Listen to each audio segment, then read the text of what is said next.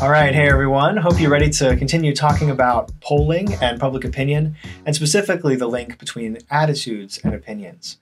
So I want to go back in time a little bit and tell you a story about a very famous poll that was conducted in the year of 1936. And so you may know about magazines called Time, or Life magazine, or maybe National Geographic. There was a magazine that was perhaps even more important than all of those magazines in 1936 called Literary Digest. It was a huge sort of subscribership magazine. A lot of people subscribed to it. A lot of people knew about it. People bought it on newsstands, maybe before they were going to take their train ride or whatever. And ultimately, this firm was actually a huge sort of media conglomerate, Literary Digest. And one of the things that they tried to accomplish in 1936 was, for some of the very first efforts at this, was to predict the winner of an election using a pre-election poll. And so what they did, the sort of editors of Literary Digest did, was they found the names and addresses of 10 million or so people, and they used vehicle registration records, and they also used their own records of subscriberships to send these surveys at great cost to themselves, again, to this very, very large number of Americans. And if you think about this, in 1936, right, currently there's over 300 million Americans living in the United States. In 1936, it was maybe half that number. So I mean, this is pretty a huge number of people. This is maybe like 7% of the entire population of the United States. This is a giant survey effort, much larger than any kind of survey that we might conduct today. And so, of course, in 1936, we have this huge election between FDR, Franklin Delano Roosevelt, versus Alf Landon. And so the big question here was, which of these candidates is going to emerge victorious? Are we going to have essentially the continuation of New Deal policies, which are going to essentially get us out of the Great Depression, or are we going to have a return to slightly more austerity as implemented by Republicans in 1936? So this huge election pitted these candidates, and essentially as the October turned to November, envelopes poured into Literary Digest. I mean, just imagine what it would be like to be a receptionist or a secretary or a mailroom worker in this Literary Digest magazine, to get millions, literally millions of responses. Think of they must have had a warehouse full of these responses. And so the employees opened every envelope and they counted up all of these responses. They recorded over 2.3 million responses for a response rate of over 23%. And ultimately, after all this counting, they produced a report, and the results predicted a landslide, which, of course, we're all familiar with the winner of the 1936 presidential election, President Alf Landon, right? Well, if you're not firmly aware of the fact that I am joking on this slide, go back to your history lessons and take a look at what actually happened in 1936. Alf Landon, of course, this is a fake image. Alf Landon did not win the presidential election in 1936. In fact, I want to provide a little bit of a comparison just to show you what the 1936 election was like. So this is the 2008 presidential election. This is the Electoral College map. And again, of course, the blue states here are going to Barack Obama. The red states here are going to John McCain. As we've said, there's a couple of eccentricities here where Nebraska and Maine split their votes, but in this case, it was only Nebraska that split their electoral votes, with just one going to Obama.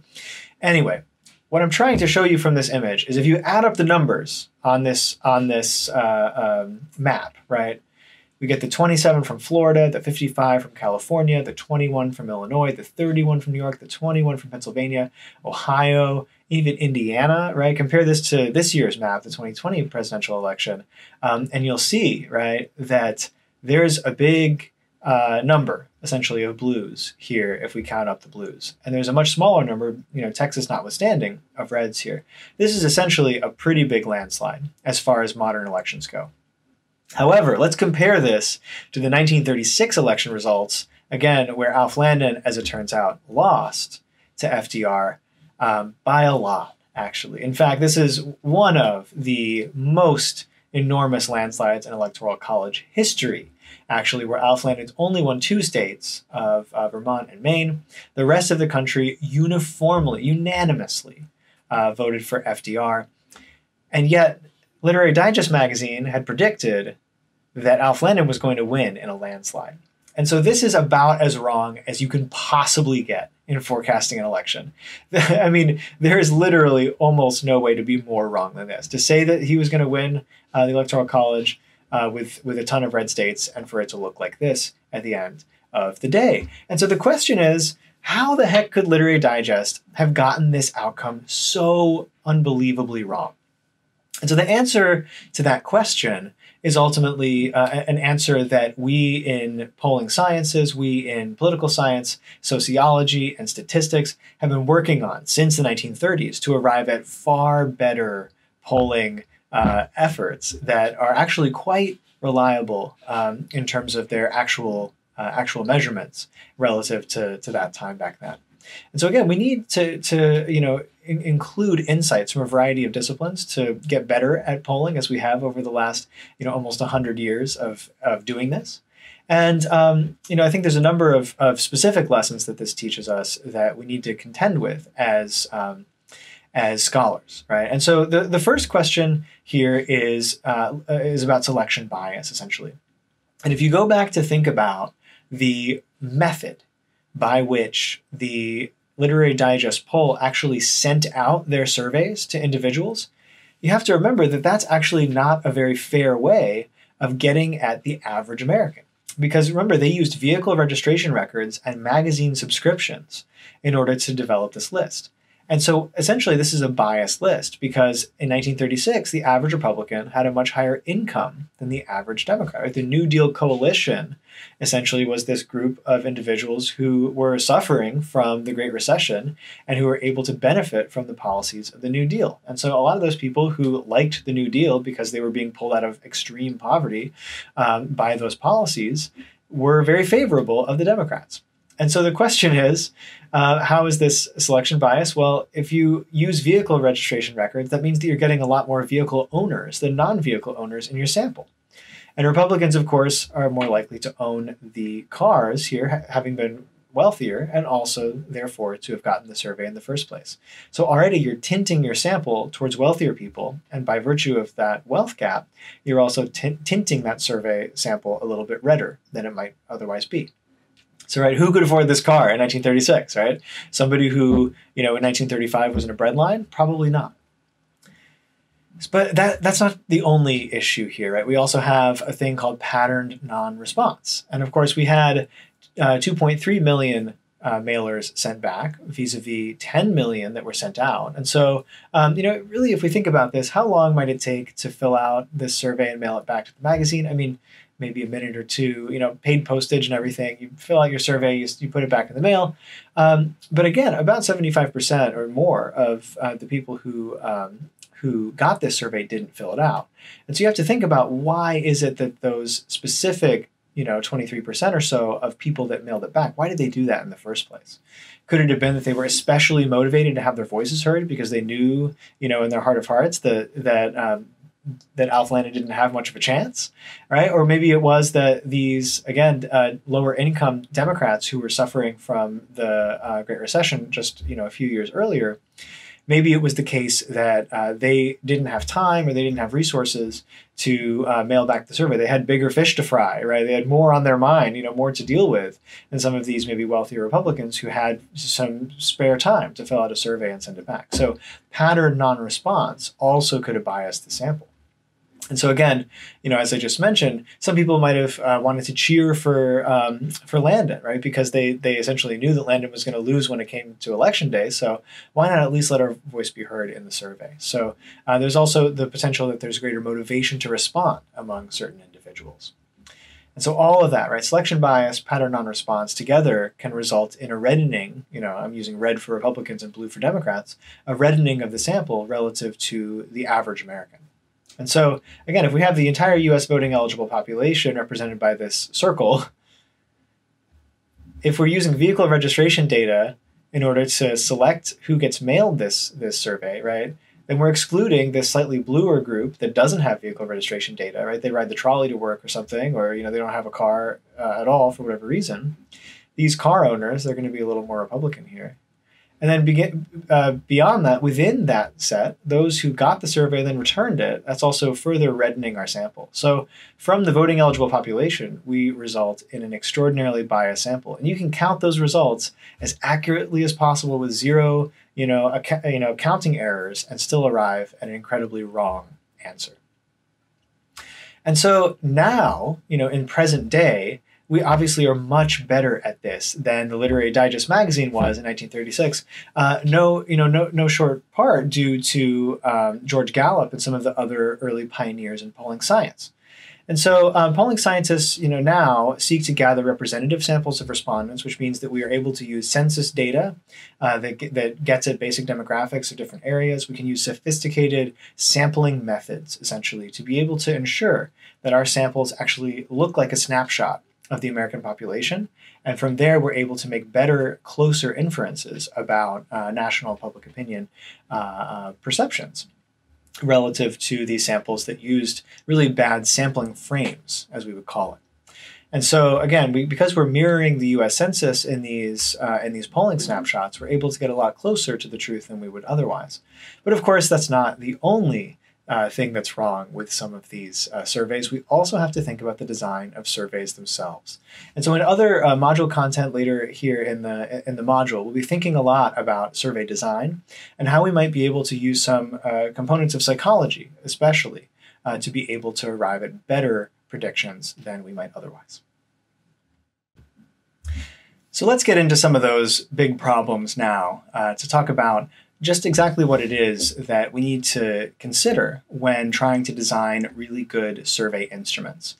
And so when political scientists first started doing these surveys, I think that we were surprised to discover certain features of public opinion. Even though we might have gotten representative samples and we developed better sampling frames to be able to get closer to the truth, one issue that started to emerge in early scientific surveys, we might call them, in the 1960s, was that we started to observe that when we asked individuals the same questions over time, people seemed to change their minds a lot. So much so that some survey scientists declared, well, it seems like people are just choosing answers at random when they're filling out surveys. Seems like a whole lot of people out there are simply guessing when we ask them important questions, like, do you want more government or less government? Do you favor, a policy or do you not favor a policy? People seem to just be changing their responses at random if we ask them one month and then we ask them again the next month. And so, if you think about it, if you really, focus on this question of what this might mean, there's kind of two possible conclusions that we might draw. And one could be that people are just guessing at random because they simply don't understand the policies that they're being asked about. They're being asked about this bewildering world of politics. They've only been watching, football and supermarket sweep every week. And if we ask them about some complicated policy, they just aren't going to know enough about it to be able to say anything meaningful. And so they want to be nice to the survey, the person who's conducting the survey. And so they say, I'll give you an answer, but it turns out that that answer is meaningless. Or the other possibility, in addition to the fact that some people might not understand the questions, could be that people are simply affected by minor impulses, by minor sort of little pushes, little nudges on their consciousness. And that might actually be enough to cause variation in the way that they respond from week to week. And so we might imagine, right, for example, two people who just happen to share the names of my cat and my dog, Ellie and Gus. And so let's imagine that Ellie was at Starbucks and, went through the socially distanced line and was able to obtain a glorious pumpkin spice latte, which is her very favorite thing. And as it turned out, even better, the person ahead of her paid for it in line. It's like a pay it forward situation. And so Ellie got a pumpkin spice latte for free. So you might imagine she's having a great day so far, right? However, Gus bought a pumpkin spice latte because he's a dog. He's very clumsy. He managed to spill it everywhere. And so he's very grumpy. He's now out of pumpkin spice latte. He wasn't able to enjoy that delicious fall flavor. He's really struggling today. And so soon after the worst possible scenario occurred, right? A social scientist came up and said, hey, Ellie, Gus, on a scale of 1 to 5, with 1 being very unhappy and 5 being very happy, how happy would you say you are about your life in general? And so you can imagine Gus is covered in pumpkin spice latte. He's really having a horrible day. And he says, look, I'm a 2 out of 5. I'm not doing so good. And Ellie says, somebody just paid for my pumpkin spice latte. There is hope in the world after all, right? I'm a 4 out of 5. However, of course, Gus being a dog and Ellie being a cat, On most ordinary days, Gus is a pretty happy-go-lucky guy, and Ellie's a grumpy cat, as Ellie's a 2. And so their responses are reversed, but simply because something had just happened to them that made them think differently about the world around them. And so if that same survey scientist had come back and asked them to answer that same question on any other day of the week, they would actually give a different answer. And so essentially, when people were asked about the question, they immediately recalled the things that had most recently happened in their life, and they ignored some of the other, potentially important things that caused them to be, happy or not happy, right? Oh, I have to take online classes because, the COVID crisis has made it difficult for me to be on campus, and I have to go through all these module videos, right? I'm a 1 out of 5, right? But if I got a pumpkin spice latte, all of a sudden I'm a 4. And so what this means, right, the fact that these very recent kinds of nudges might change people's perceptions of the world around them, this is what we might call a top-of-the-head response. And so this is not actually the true attitude that Gus and Ellie might have in their heads, right? Again, we said that attitudes are latent. They're something that people have sort of built up over the long term, and they're not unstable. They're actually quite stable. And so again, that process of expressing one's opinion on that one specific survey ended up resulting in essentially a deflection or a movement away from a true attitude. So this is, again, going back to the very beginning of this module video, one of the reasons why people's attitudes are not equal in all cases to their opinions. Their opinions are essentially a noisy snapshot of true attitudes. So this noise comes in, this fuzz, this deflection, or this potential error, essentially, in obtaining a true measurement of someone's attitude. Part of that is the top-of-the-head response, the fact that very recently recalled things can move people's attitudes, or move people's opinions, when they're expressing their attitudes on paper. And so, in fact, right, this effect can go further, because even though this first survey question was simply about people's general, what we might call their valence, or sort of what people think about how they're doing in general, we might have even asked Ellie another question about a specific policy, right? So maybe free trade, and Ellie made the connection in her mind. She was able to associate this delicious low-cost coffee with cheap imports. And she said, yeah, free trade is a good thing. I like that because I'm able to get cheap Starbucks. And if there were tariffs on coffee beans, all of a sudden my coffee would be a lot more expensive. And so maybe there's some sort of association in her mind between those two idea elements, which means that she might further have response instability in even very specific questions about things like coffee. And so what I'm trying to get at with this kind of silly example is that response instability can also have an effect and be affected by the way that we link together thoughts and ideas in our heads. And so in all of our minds, we have essentially a network that exists called a cognitive schema. And so this cognitive schema, I like to think about it as if political scientists or polling scientists are fishers, fishermen and fisherwomen. They cast a question, essentially, as if it were some sort of bait, into the minds of this sort of swimming pool of a person's mind, and they reel in some kind of answer, right, when they ask a question. But that answer, almost like the way that you might reel in like a piece of seaweed that's connected to an old boot, that's connected to another person's fishing line, that's connected to another fish or something, it's all sort of junked together with a whole bunch of things that are trailing off of that initial response. These schematic links essentially mean that when we ask a question, we often dredge up things we didn't expect. And essentially, we can unintentionally tap into schemas, or again, those cognitive associations, which might even produce further instability, even as we ask questions from one question to the next. And so this response instability, again, is also about the way that we associate idea elements in our minds. So cognitive schema, I think that it's a really important concept for understanding public opinion and understanding how the average American thinks about politics.